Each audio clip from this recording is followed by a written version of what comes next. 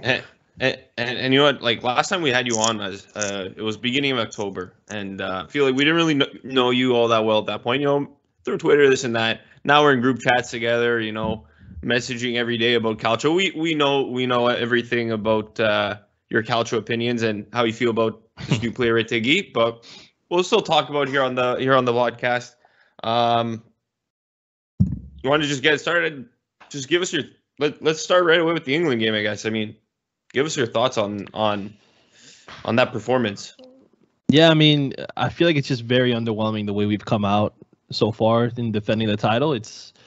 I don't know what Mancini's mindset is. I don't really like the formations he's throwing out there and kind of the mixture of players. I understand, we have a bunch of injuries and stuff, and he's kind of limited in certain positions. And he also picked up some injuries in the England game, but I wasn't really too in love with it. They looked so flat. There's some players on the team too that it's like, come on, like I'm glad what you were able to do 3 years ago, but at the same time, it's kind of time to move on and give some. We have an abundance of midfield talent. We should be allowing them to step up and participate in these games. And it's just, yeah, I mean, 2-1 loss. Thank goodness, Retegui got a goal for us there towards in the second half to kind of give us a little bit of hope going into the next game. But yeah, it was a very lackluster performance to say the least with that one. I think it was just even like a tale of two halves. Gianmarco, you can correct me if I'm wrong. I mean, the first half, England puts in those 2 goals, especially the penalty right before halftime. Two, set piece-esque plays. Obviously the PK and obviously the cross into the box there, and I think it was Rice who got on to the end of that. But I think Italy did do better in the second half. It's not showing anything drastic because we saw obviously the outcome and just the gameplay as itself. But I think the second half was something to build on. I'm not going to say it was the best Italy we've ever seen. It's far from that. But yeah, you obviously mentioned Retegui. He's been Retegol. He's been all over the news. He's been all over Italian media, English Italian media, cultural media as a whole. So I guess just your thoughts on, because we have both sides. I mean, we see both sides of the spectrum with Retegui. He's Argentinian. He's now Italian. Well, he has Italian ancestry. He's playing for the Italian national team. I guess just your thoughts on that whole, I guess the player coming really out of nowhere. I mean, I can't say I knew about him before this. I don't know if any of you guys did, but he seemed to really burst onto the scene, performed well, obviously in 2 games that he's played for Italy, 2 goals in 2 appearances. I guess just your overall thoughts on Retegui's performance. What do you think he can bring, and is he here to stay? Yeah, I mean, ironically enough, he was a player I kind of discovered a few months ago. Really, I was actually watching. Okay. So in the U.S. we have Paramount Plus, and you could actually watch the Argentinian league there. And there was a midfielder I found out about that I was really interested in, who plays for Rosario Central. I tweet about him a lot. Gino Infantino. He's a kid that actually Mancini's trying to switch from Argentina to Italy as well. So I wanted to watch more of his games too, to kind of see, because obviously when you watch YouTube compilations, they're always going to look amazing, So I wanted to see though how he actually plays in a real game. And the first game I actually happened to see him in was in a Tigre game, and I got to see Mateo Retegui play that game, and he scored a goal. And I'm watching his movement, and I'm watching his touch and his passing, and I was like, wow, this guy kind of reminds me a little bit of, I literally said watching him as a mix of like Icardi and Martinez. He's got the finishing of Icardi, but he actually is able to do more with the ball at his feet, kind of like Lautaro can. So I was like, hey, maybe this is a guy that worth, keeping an eye out on. Kind of forgot about him, and then one of my friends who's an Inter fan brought him up again recently, even before he was even called up to the Italian national team, and he put him back on my radar, and I noticed he was the leading goal scorer in the Argentinian league, which some people may like scoff at, but if you could score goals in one league, I feel like you can score goals anywhere. That's my personal opinion. Like if you're a finisher, you're a finisher. It doesn't matter. All you have to do is get on the end of the ball, and typically if you're scoring there, I feel like you'll be better in Europe just because the services you'll be getting will be from better players. So sure, yeah. He ended up being someone that I liked, and once the news came out that he was going to be playing for Italy, I got super excited about it. And I mean, did I anticipate goals in his first 2 games? No, I thought it would take a little bit of time to get acclimated for sure. But seeing how he was able to get on the end of, well, his calmness in finishing the first one, and then his heading ability on the second one, I mean, I do think that he is going to be here to stay. I don't think Mancini's going to allow him to leave. We have kind of been starved of strikers. We haven't really had a long history of good strikers if you really look at the Italian national team. So hopefully this guy can be an impactful player for us for years to come. I have to concur on that. Retegui, I think I saw his name on a list once of available Italians overseas that haven't been capped yet. I remember I have to look up the account on Twitter. I can't think of it right now, but I remember it was in a very extensive list. Somebody put that out. I forgot who it was too. Yeah, and I reshared it because I was like, oh, this is fascinating, and it's great. Honestly, it's great. Nobody should be complaining about it. Apparently there was people arguing about it on Twitter. I honestly don't think it's a big deal. We had guys like Jorginho, where it was his great grandfather that was Italian, and he decided to play for the Italian national team.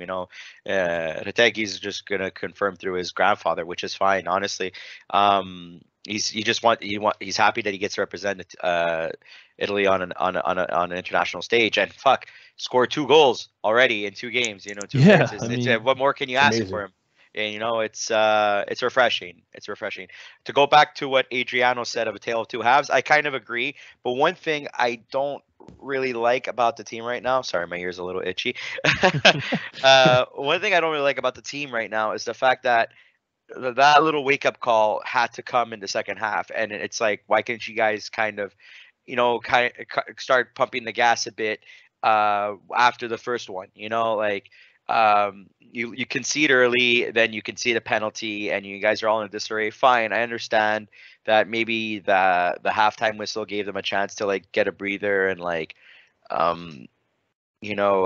collect their bearings and stuff. But it was almost a 3-0 game. They were almost 3-0 down. Grealish missed, but one of the worst misses I've ever seen in my life. By the way, that was crazy.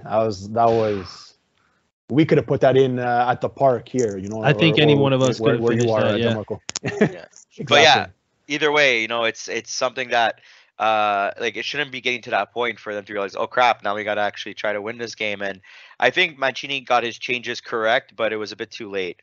But I like the fire the team showed in the second half. But once again, it's something that's that's too late. You need to get that fire instantly. You go down 1 goal, get that fire immediately, and fight back. It shouldn't be after a halftime break where you have to collect yourself again. I agree, and also just even I don't even think they even started with much of a fire. I don't know if you guys agree or disagree, but I agree. I didn't even see it from the get-go, right? So like Johnny said, it took going down by a goal, then going down by 2 to get some sort of a spark. It wasn't the greatest of sparks. It was a beautiful play. Don't get me wrong. The goal was fantastic. We haven't seen that type of movement, type of play in the attacking third, in the final third. Sorry, in a while, right? So I don't know. I liked it. I know the lineup was obviously something that many people pointed to, saying, why is this guy here? Why is that guy there? I don't know if that's the direction we want to go. I know Nick wanted to say something, but I just wanted to just quickly say on Retegui again. This is a guy even I didn't think he would start the first game. And Mancini, as much as we give him shit, and as much as maybe he shouldn't be here anymore after not qualifying for the World Cup, he had enough balls and he had enough, brains to put him in, and it paid off in a short amount of time. So, again, love him or hate him, I think that was probably a right call, because Kamaka's been kind of lackluster. He's lackluster, just not himself. And Kamaka's a guy I like too, right? I really do like what Kamaka brings. But Retegui, I don't know. I think we have no choice but to continue on whoever's hot and whoever's going to be able to provide. Again, a lot of people giving the kid a lot of flack for not being Italian. He has some blood, he has some lineage. We're going to take that. He wants to be here. He wants to wear the shirt. And if if we look elsewhere at other countries, and I hate to compare, but you look at other top nations and, the Frances of the world. You go look right at France, man. Right. And these are not, French-born players. So some of them are from all over the place. So, or England, the same idea, right? So, I don't think you should knock players for choosing the alley or the pathway they want to go, especially if they're able to provide for your country. So for Retegui, I think that's probably where he'll fit, because I don't see him getting into the Argentina team right now, at least, especially coming off a World Cup win and all the attackers that they have. So honestly, I think enough with the hate, and I think we should cherish and appreciate what we have. Yeah, no, I completely agree, because it's like, if you're a young player coming up, although some may say he's not young because he's 23, but 23, he's going into his prime. But if you look at him though, he'd be stuck behind Lautaro and Julian Alvarez. Like, do you really want to sit around and like not get your opportunities when you look at the Italian national team? All right, so Immobile is probably done with the national team, if we're being honest. I don't think he might get a call up, maybe. I think it's time to kind of move on from that, but you never know with Mancini, really. I mean, he even said the door's not closed on Mario Balotelli, so we don't really know what's possible out there. But you see Scamacca, and then you're a young player. Like, there is a good chance for him to break through, and obviously he's taken the opportunity and he's taken the full advantage of it. So I mean, hats off to him.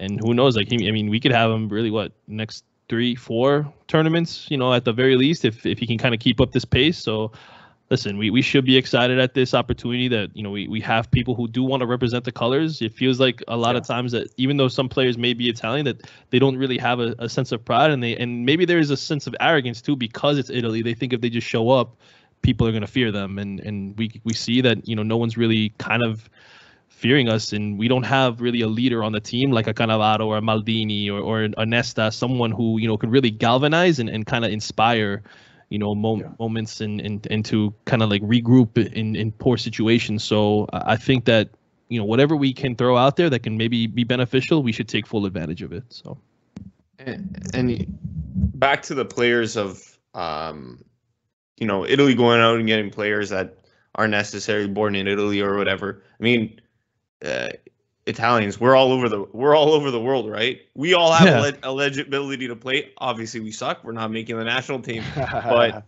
think about all the Italian immigrants. For yourself, man. I definitely make a good job on the left back, right back spot. Yeah. Me left bench. Put me on left bench. Left bench, right bench, exactly. Gianmarco will be center bench, so it's still counts, right? Yeah, it's it. Think about all the Italian immigrants. How many players on other national teams that could even potentially play for Italy. So if other teams are doing it, Italy, the FIGC, Mancini, they just have to get a step ahead. You think of the Brazilian national team, how many of those guys could play for Italy? Mancini should go down to Brazil once a year, scout some players, check the last name, check the grandfather, check the great grandfather. Okay, you're good to go. And he calls them up to the Italian national team instead of Brazil. Like a player like Gabriel Martinelli, he played right in the World Cup with Brazil, and he was a player there was always talk about potentially playing for Italy. Yeah, and can you imagine if we flipped him? Yeah, why not a player like him? Maybe that could be the case now with Retegui. I feel like they have pretty good success, right, with the South American players. Look. Last Euro win, they had 3 Brazilians. When they won the World Cup in 2006, there was Camoranesi, the Argentine. So there's a bunch of Italian immigrants out there. Go out and take advantage of these guys, especially if they're proud to be Italian, as much as we are as well, And yeah, I mean, look at Christian Vieri too. Like, he was born in Australia. Yeah, he's Australian, exactly. Could have played there, and he chose to, like, would we have been upset if he wasn't on the team? Like, if he decided to go play for Australia? Like, I mean, would people have made a big deal that he chose Italy? I don't get like this problem, like why people have that, a guy who's Argentinian, who maybe born in Argentina but has Italian descent. Like, what does it matter? Like, So yeah, like great point that you brought up, Gianmarco. I'm gonna have fun with that. I'm gonna make it a thing. I will make it a thing. I will will it into existence. Thanks to you and Nima, that's never gonna go away. So. Hey, you're the one who wanted to have who's the best Gianni competition. Lost. I'm just kidding. I'm busting balls. I did lose also. Yeah. All right. Okay, no, but back to the serious discussion, I guess. I think what people have an issue with is the fact that because I forgot. I think it was the Twitter account was a Spina hater. I was discussing with it today. Funny Napoli account, but anyways. you know, like he was complaining about the fact, like, why are people complaining about this? Why are they hating this? What's the issue with having the fact that Retegol is basically you know, an Argentinian Italian, you know, he's not naturalized, but like, why are people arguing this? Like, when we're all fans, we're all first, second, third generation, you know, and what to whoever is listening essentially, and like, I brought up the point, like, maybe they're not expressing it well. So let's play devil's advocate. Maybe they're just not expressing it well. But besides the obvious, like, ignorance and hatred and, you know, like, dumbed down room temperature IQ take. Maybe it's because, you know, they're just not happy with the fact that it's not the actual country of Italy that's developing these talents. It's like diaspora that's providing talent, and maybe they're just upset at the fact that no local talent has shown some promise. But then again, you know, like, if you that's on us. No, but if you actually take a look at things, Gnonto is, for example, right now one of the more promising players on the Azzurri. I think Gnonto. Yeah, exactly. He was born in Italy, right? Yeah. Yeah. Yeah, he was born. But would you say he was really developed by the Italians? Because I mean, he left Inter to go, you know, grow his game in Zurich. So yeah, And I think that was the best decision. Yeah, that's a good counter argument, and I think that's the glaring issue. And I know that we've all said this. Everybody in this podcast has said it. It's not like as if this is a brand new concept, and I'm pretty sure people have already realized this. But I think right now, fans that are not as well tuned or in tune with Calcio as we are, you know, they're not seeing the fact that you know, there's a big issue in Italy right now with youth development, and until that gets fixed, we're gonna have to rely on our lineage overseas, you know, just to, you know, potentially get a star player, or not even a star player, but a player who's going to be effective for the national team.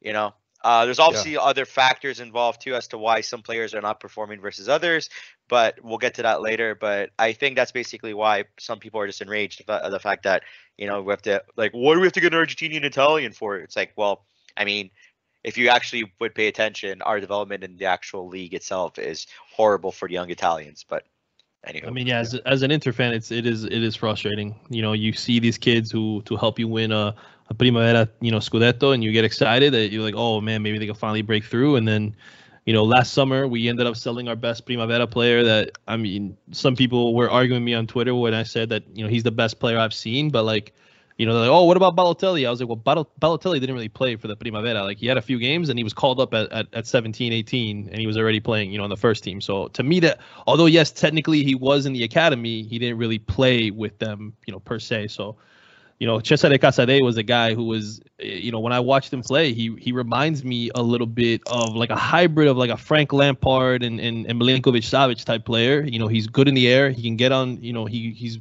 loves to maraud into the box and get headers on goal. And somehow, with how bad Inter's midfield was last year, you know, with Vidal and Gagliardini coming off the bench, this kid couldn't get an opportunity to come up. And then we ended up selling him to Chelsea for 20 million in the summer, which, you know what, that's great to get 20 million for a player who's never had first team minutes. But at the same time, like, so these kids have to leave Italy to get an opportunity to make a name for themselves. Like, that's frustrating as a fan. And you know, I don't want it's already hard enough to keep our talent in Italy, whether we get them, you know, cheap. You know, you look at Napoli, you know, I mean, I'm sure you're worried about in the summer, maybe Cavara and Osimhen leaving, you know, because, you know, they're fantastic players. You know, I have to worry about Lautaro, Barella, Bastoni. Like, everybody's going to have people that are going to leave. What are we doing to help keep players here and then promote them, you know, and make them feel like they're going to be a part of the first team where they're spending all this time in our Primaveras and academies? Like, it's frustrating as a fan to see all these kids like ending up leaving and trying to seek opportunities elsewhere because they don't feel they're going to get it here. I mean, I think one way for them, just to quickly answer that. Sorry, Adri, for interrupting. I think one way to respond to that is by, you know, finding some success. You know, like I think the league success for Napoli, if it happens, I'm still going to say if, even though it's a very like 99% chance of happening mathematically. Mathematically, it's 99% possible, but, you know, just saying, if when Napoli wins the Scudetto, and if by any chance, you know, they win the Champions League or even make it to the semis, you know, that would give them an argument to say like, okay, well, we have a good thing here. Why leave? Even if it's for more money, I mean, players like I know money talks. I will never argue against that because we've seen guys like Insigne leave because he got a 15 million Canadian dollar contract over there in Toronto, which he wasn't going to get that anywhere in Europe. He wasn't. So what's that, like $30 American? No, you're off by a bit. It's $25 American. Oh, okay, my bad. But like you can't blame him for taking that contract. But yeah, absolutely. But also, it's like players like to win. They like to play in competitive teams. They like to play against the best. And if they would, let's say, I don't know, like leave, like the rumors for like Chelsea or like what position's Man United in? Like what, 7th? No, they're like, I think they're like third. They're top 4 right now currently. They're top 4 right now, but I thought at one point they were outside looking in. They were outside, yeah. Early in the year they were struggling. Yeah, but still, like all these Premier League teams, it's like, oh yeah, they're offering them a lot of money, but they're not gonna really want to leave just to go play Europa League after pushing for the league title in Napoli and also pushing for a potential Champions League final or semi-final. Like there's still a lot of soccer left to be played, but I think that would kind of stay a factor. So I think obviously the way we can keep our talent is is actually by retaining them and actually pushing for those bigger competitions. I think players need to start to see they need to be convinced to see that, look, especially this year that we have Inter, Milan, and Napoli in quarterfinals, saying that, guys, we're not far off from the competition in Europe. Even though financially we're not the biggest league, competitively and talent-wise, we're still competing with all these guys. So money can't always buy you the best team. So I think they should start seeing PSG, the fact that Man City. Yeah, and and it's like I think they should. Man City spent on how many monies? Chelsea, another how many millions throughout all these years and have yet to win a Champions League title? PSG, they spent almost $1 billion euros in. I love seeing them fail though. Like the past 10 years, and they have yet to win a Champions League title. So like. I think if the players are convinced that, look, yes, I get it. You think you deserve X dollars. And I don't think they're against the fact that it's like, look, as long as I get this money, I don't mind staying in Italy or whatever. I don't think that's the issue. But it's like you need to also show them, like, if you stay, you're fighting for a league title if you're in Inter shoes, Milan shoes, Juve shoes, Napoli shoes, Heck, you can even look outside into the other sette sorelle. You could say like Roma, for example, now you could argue you're potentially in a Champions League spot. Like Lazio too, if they get their bearings together, can also be a potential Champions League team. Atalanta, like if you say like, look, you stay here, you have a chance of actually playing in Champions League, which is the best competition if you're a European player. And you know what? On certain teams, you have a chance to win the league as well, and that's fascinating. And I think if players are opened up to that, or if their eyes are open to that, I think they will. Logically speaking, they should be convinced to stay. But at the end of the day, money talks.